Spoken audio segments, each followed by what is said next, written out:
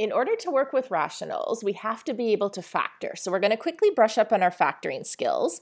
Remember that the first thing we're always going to check for is what's called a greatest common factor. You're going to take a look at, in this case, the binomial. So we've got two terms here.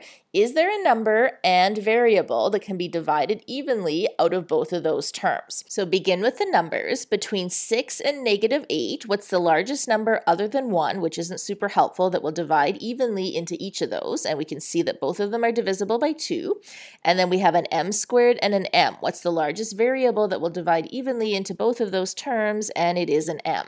So when we pull out a 2m, we're going to say, what are we left with? Now, if we begin with two terms, we have to have two terms in the bracket. So we're going to say, you can do this two ways, but we can say 2m times what gets us back to 6m squared? Well, we know 2 times 3 gives us 6, m times m gives us m squared. And then we're going to say 2m times what would give us the second term of -8. And because we already have an m here, we've got that term covered. Now we're going to check. So if we go 2m times -4, will we get that second term of -8m? Product is multiplication. So when we multiply those two together by distribution, do we get back what we originally had? If so, you factored it correctly. So just remember, factor means create bracket. What are the terms we're multiplying together to get back to that original term? In the next example, we're looking at 15 and -5. What's the largest number other than 1 that divides evenly into 15 and -5? And it is going to be a 5. And then look at the variables. We have an x cubed and an x. What's the largest variable that will divide evenly into each of those? And it is an x. So 5x is our greatest common factor. And remember, if we begin with two terms, we have to have two terms in the bracket.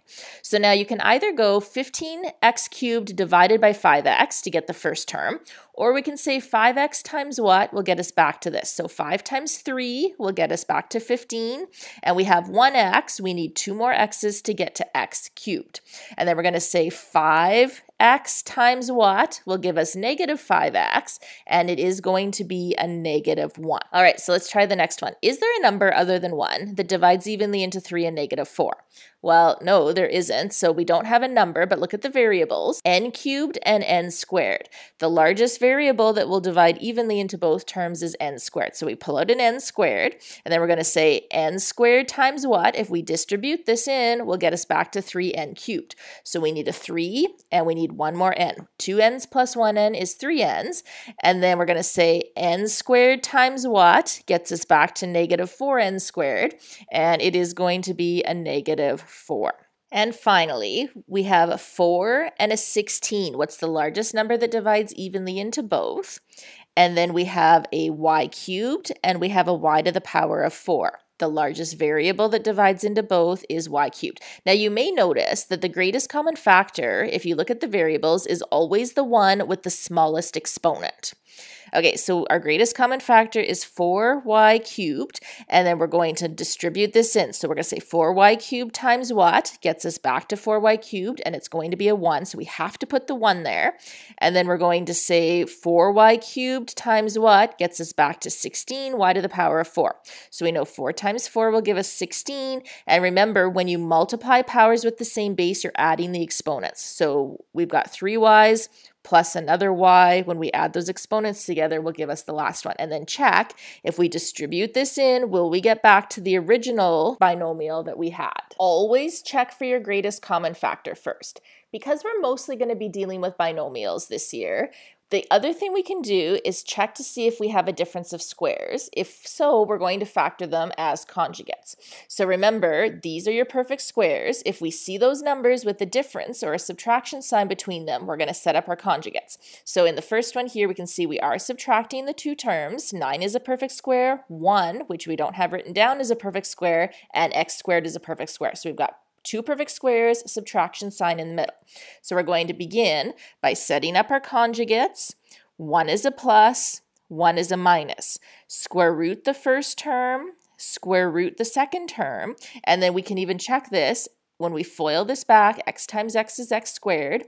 negative 3x plus 3x is 0. That's why we don't see an x term in there. And then multiply the last terms. 3 times negative 3 gives us that negative 9. Second one, do we have a greatest common factor? No, we are subtracting perfect square, perfect square. We're going to recognize this is a difference of squares, and we're going to set up the conjugates. One is a plus, one is a minus.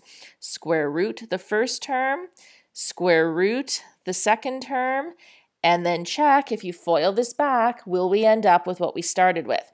5a times 5a is 25a squared. We have negative 40ab plus 40ab is 0ab, so that's why we don't have a middle term. 8b times negative 8b is negative 64b squared. Now, here's the most common mistake. People forget 1 is a perfect square, so you've got to recognize that. There is no greatest common factor, so we can go right into setting up our conjugates. The square root of 1 is 1. The square root of negative 4n squared, or just 4n squared, is 2n. And again, quickly FOIL it back. Make sure that you get what we started with. Now, in the last example, we do have a greatest common factor. We have 3 and a negative 48. So we know that 3 and then y is going to be what we can pull out of those. And then we are left with y squared minus 16.